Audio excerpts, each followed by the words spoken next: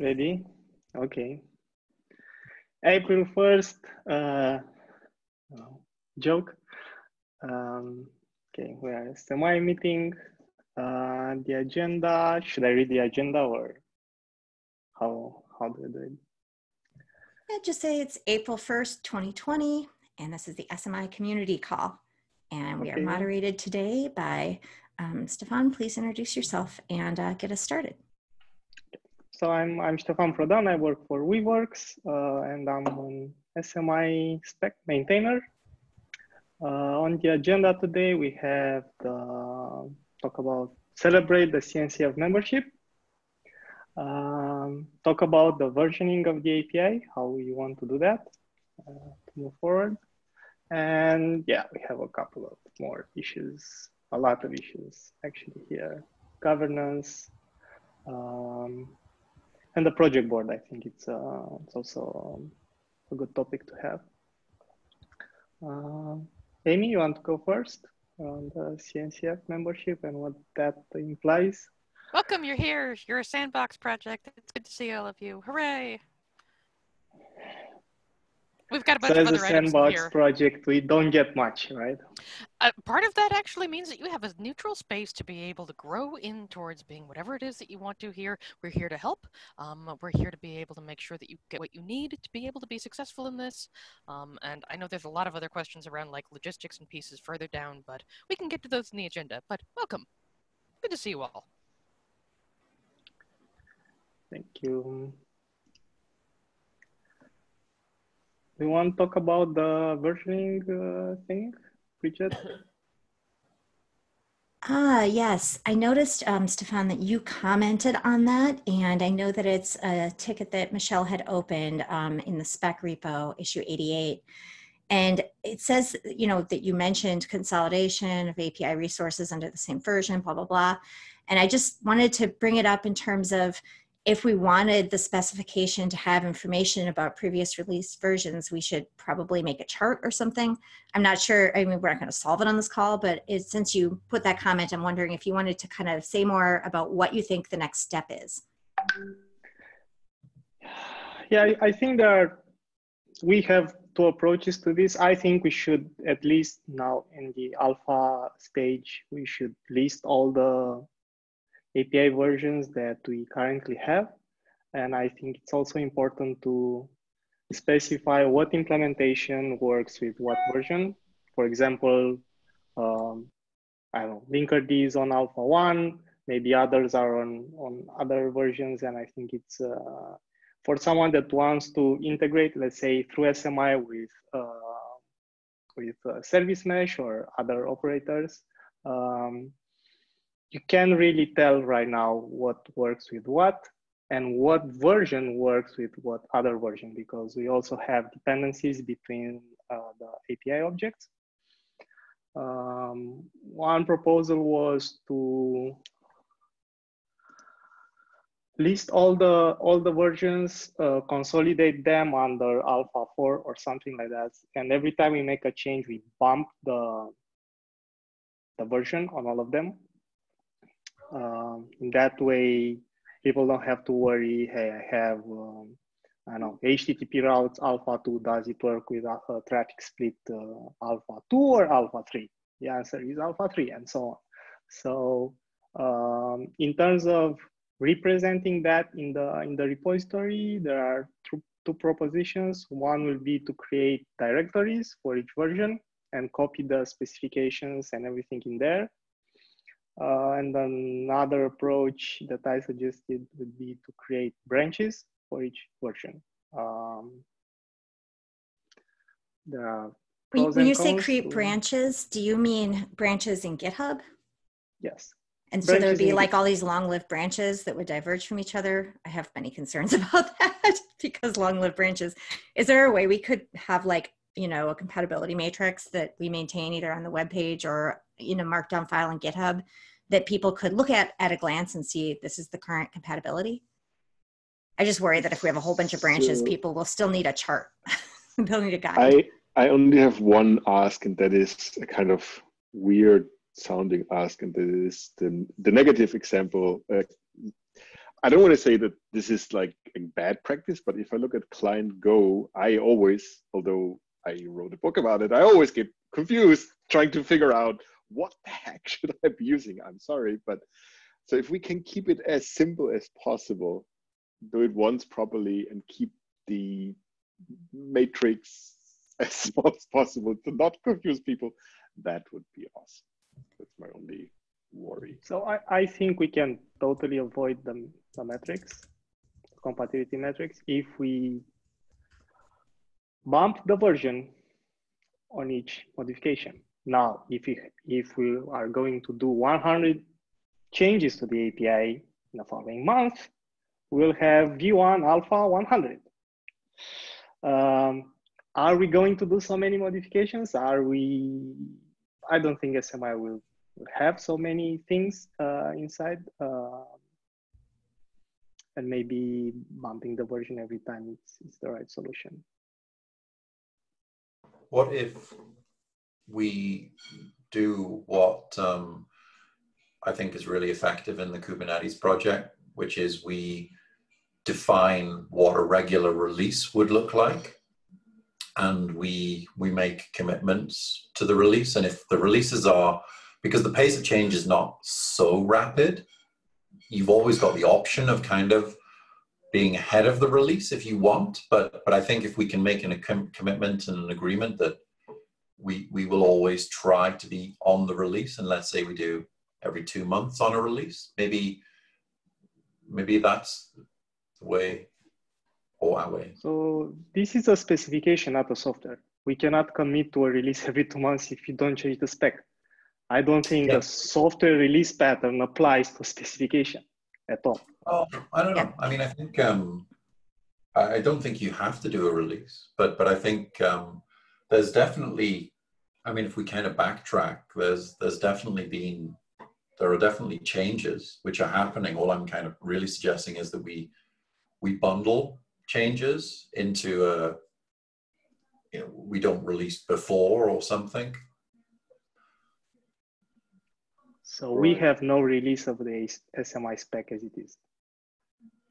But I guess what Nick was alluding to was more or less this kind of, breaking or not, right? Where you say, up to this level, we reserve the right to change something. So, if you want to use it, feel free to, but we do not make any guarantees that you will see it in this phase up to beta or whatever. And once it's GA, we kind of commit and say, we do not change the API anymore. And if we then do something changing, it would definitely get a new API, like Major 2 or whatever. I think at least that was how I interpreted Nick. So I'm going to say quick time check, since we're going to try a condensed version of this meeting. We're trying that today and we'll see how that goes. But since we've allocated a third of our time so far and we've talked about this item, I'm going to point people to the issue because I think that there's a lot of detail we could dive into here. So people who have opinions about this, that's the issue to go, and hopefully by the next meeting, everyone will have put their comments on the issue. Does that sound reasonable? Yeah. Because we have a lot of things on the agenda.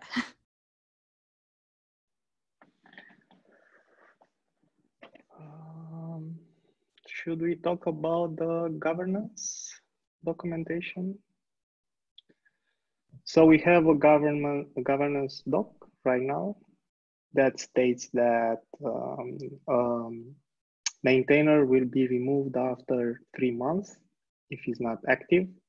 I don't know what active means. I'm guessing it's not only about writing some new spec, it's also about responding on issues and all this stuff. So do you want to discuss that? Also adding, removing projects. We don't have nothing around it in the governance. Do we have a mechanism also to voluntarily do that? I have seen that for the ambassador program, where you can essentially say like, I've changed focus or whatever. So I'm not going to wait for these 3 months. I just declare I'm out of here. So maintainers must remain active. If they are unresponsive for more than 3 months, they are automatically removed. Okay. A maintainer may step down by submitting an issue, starting their intent. Okay. Yeah, I think the only thing in there, Stefan, is maybe what active means. And specific with the cleanup, I did actually reach out to everybody, and they specifically said, I guess I could have had them comment on an issue. I reached them via Slack, but I did ask Suraj, you know, are you willing? And he said, no, please put me in emeritus. So, but yeah, I mean, we could say what defines active. Have you been to a meeting? Have you contributed? Have you opened an issue? We could just say, what does active mean? Is that really the crux of what we need to define here? I don't want to make things too complicated, but I think we should take it a step further and say, hey, this is what, document specifically what a maintainer's responsibilities are. And then the definition of active will be more clear in that, you know, they have not been doing their duties for X amount of time. And member responsibilities might be helping with issue triage, attending meetings, resolving issues, submitting pull requests. Let me just go look for prior art in the CNCF. I'm sure somebody's documented this, and I'll put an issue together. And if the verbiage looks similar to what we agree on, then we can just bring it over. I guess that sounds like a great idea, Lucky. But I really want to make sure that we don't have too much process on the one hand. On the other hand, like it's a bit like a prenup, right? You as long as everything is good, you don't need it, right? You exactly need it if something goes sideways, right? And then it's like, you know, what if, like, you know, I've been, I don't know, on the road or family business, whatever. I still want to, but do I just after 3 months immediately get kicked out, or do I have a way to appeal? And like, you know, if we do it properly, you know, listing all the responsibilities, then, you know, what does it mean? After 2 months, you get a warning, you have a chance to, you know, pick it up again, or like, how does it actually play out all the way through? Otherwise, it's like, we just defer to the first time where it happens, and making up these rules when it happens is almost never a good idea, my experience. Okay, so it sounds like we're putting together an issue and people can take a look at that. Okay, let's move forward. About the renaming of the SMI adapter for Istio, do you want to rename it into Istio operator, or what was, a second. Yeah, I put that one on the agenda because it was kind of an old issue, but since we were in the middle of rearranging all the GitHub repos, I was like, interesting. Do we need to do this? I think Michelle, you were in that mix. I'm not super passionate about renaming it anymore. I think the term adapter is used in the Istio community, and so that's why it was named adapter, and that's fine. Don't really care to run that set script right now, but is anybody else passionate about it? I really like the adapter naming. Okay. It makes sense. It's also in the SMI README right now, the main README where we list the environments. We say, hey, Istio think it's an adapter, and the console connect thing, it's also through an adapter. Can we close the contenders for name? Were there any other suggestions? I don't have the issue up. Operator. It's fine. All right. I would an overloaded word. Yeah. My vote is governor. Istio governor. We're going to confuse everyone. I can't. Naming is so hard. Do we have any representatives from Istio in SMI on the spec yet? Not that I know of. No. Then we could totally troll them. We can call it the Istio mixer. If somebody, by the way, if somebody knows, off topic, but if somebody knows the right person on Istio to reach out to find out if they want their logo, that's them, and Console Connect actually are looking at you, Nick, are the ones that have not signed off. You didn't sign off on the issue. You were like, took care of it. And I look at the issue and I'm like, GitHub doesn't agree. So I'll drop a link in the chat. But yeah, so like, we don't want to use anyone's logo if they haven't said we can use it. So Istio, because members of this community wrote the adapter. By the way, if you are interested in working on the Istio adapter, please do, because I've noticed in trying to get pull requests through there that we have a minimal amount of maintainers who focus in that particular repo. I might get fired if I did that. Michelle? Yeah, I haven't really been super active on it lately, but I am, but it's just, I'm trying to update the metrics piece of it. So not the adapter. Exactly. I'm having an issue with contributing to this adapter since it's using it's using the OpenShift SDK, right? It's using what? Sorry, I didn't hear. The Using an operator operator SDK. Oh, Yeah, it is. yeah. Why specifically? I don't know. Is it just because it's hard? It's overcomplicating everything. Like, Okay. yeah, it needs a lot of updates, right? It doesn't use Go modules. Yeah. So, yeah. Do you want to like throw up any issues, Stefan? I would be happy to take a look at them. I'm going to have some more time for that. Yeah, I think what it does is fairly simple. So Cube Builder should work just fine without using all these frameworks. I think it's an overkill and complicates, makes the contribution harder. I think that's valid feedback and we should look into it. I think I inherited decisions and I had like a lot of things to focus on, so didn't really make those changes, but that's valid feedback. Yeah, I think when we built this, Cube Builder wasn't where it is today, and now it's like the de facto way of building operators, and it should be fairly easy to migrate.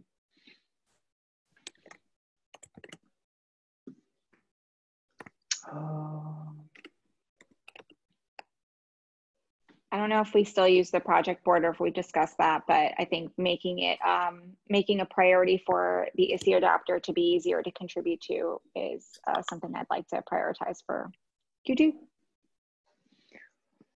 Yeah, anything that was not finished, I did move, with the exception of a couple of things that I was thinking we'd be able to wrap up. But anyway, Stefan, go ahead. So do we want to archive the old Slack? I guess so. Do we have some kind of need to do we have some kind of need to keep the data from it? I don't really know what. Nick, you have ideas? Oh, you're waving because you're heading out. Okay. Yeah, I was apologizing. I just got to bounce. Sorry. Yep. It's not clear to me if anyone has anything in the old Slack that they really, really want, but I feel like we should pick a time that we're going to either archive or delete and then let people, decide to do what they want to do. Does anyone have any strong feelings about that? Was why I brought it up. No, none here. Not for me. My preference would be sooner rather than later. The only thing I want to keep is my statistics so that everyone knows I'm the most talkative person on earth, but I can't keep those forward to the CNCF one, unfortunately.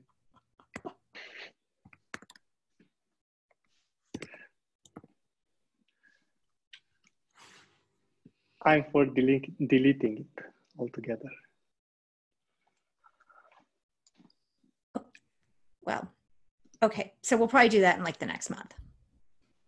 We already set the general channel to read only. So, but I've just noticed there's 395 people in that Slack. I guess some of them are already in the CNCF Slack, but they aren't in our channel. So maybe go out and reach out to the people you think want to be in our channel.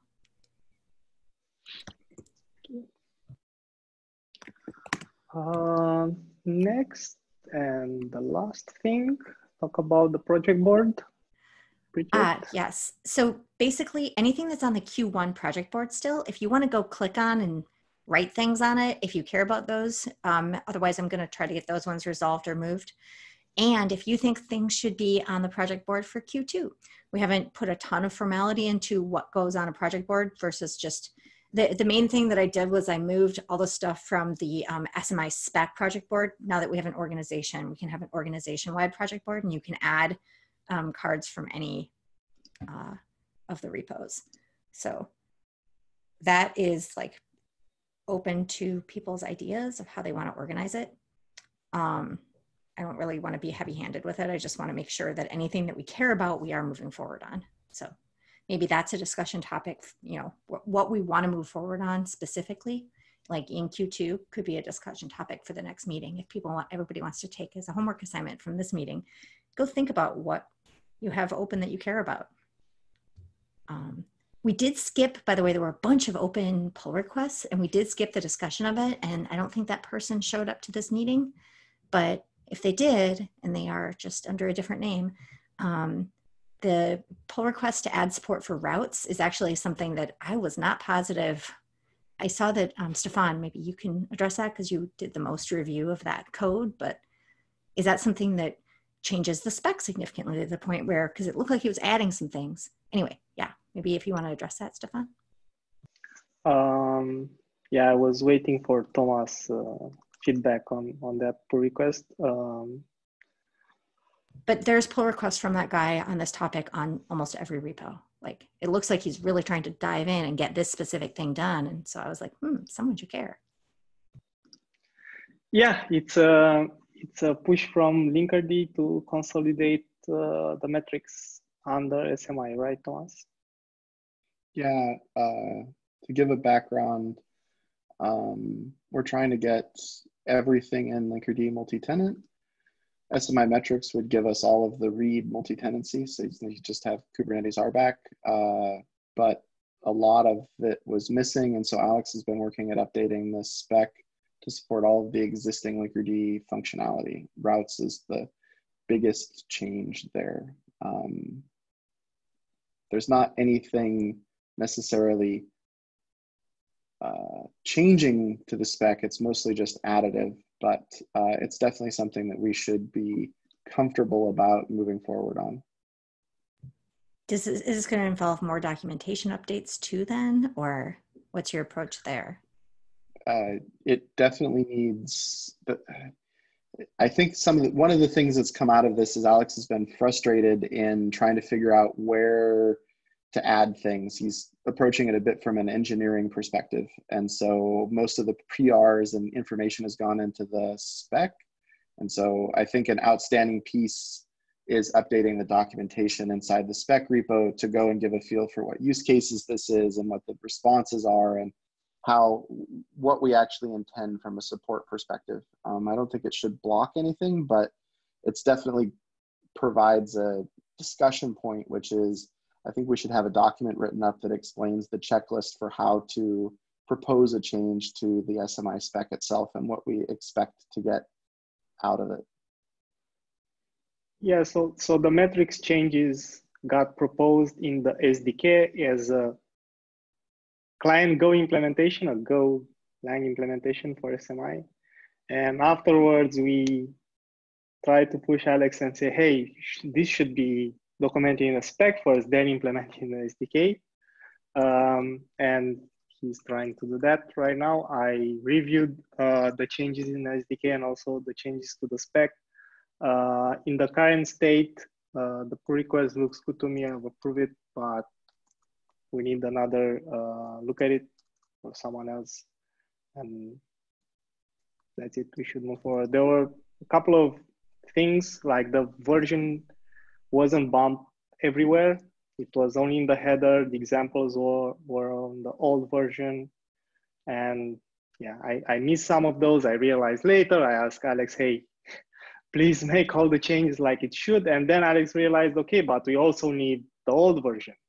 And this is how we got to the versioning discussion. Like I managed to add all the old versions in the SDK. So now whoever uses the SDK can use older versions as well.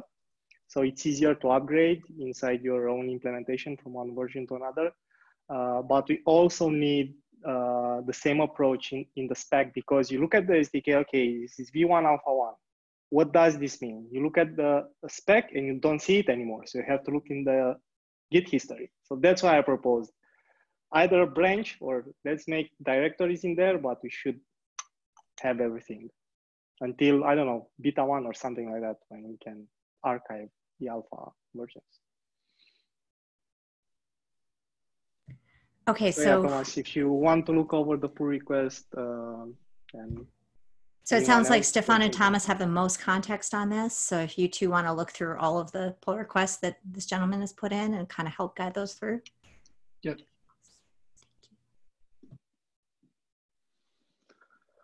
What else? Do you have anything else?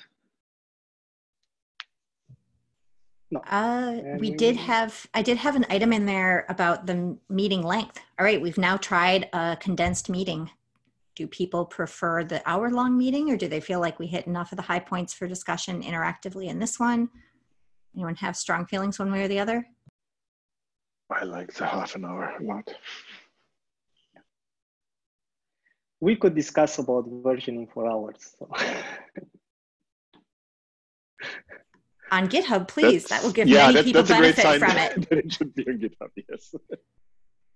Well, just because if it's that important, it would be great for everyone to get a chance to read what you said. Yeah, I added my feedback in GitHub, but there are like 3 issues now on versioning, and we should make sure we link them together so we don't lose one side of the story or the other. All right, we have Michael H. moderating next time. We need a volunteer to be short. Yes, shorter meeting is wonderful. Volunteer to be quick on the typing and the interpretation and the guidance next time. Do we have a taker for that, for the notes?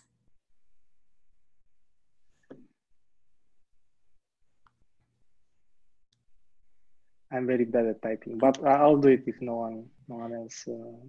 I think Michelle beat you to it by 10 seconds, Stefan. You want to arm wrestle? Or Stefan can be assistant to the note taker, which is the the honorary title that we had last time. All right, we're doing wonderfully on time. Thank you, Michelle. No problem, Stefan. All right. Bye, everyone. Okay. Stefan, you want to? All right. Thank you. See everyone next time, April 15th. Bye.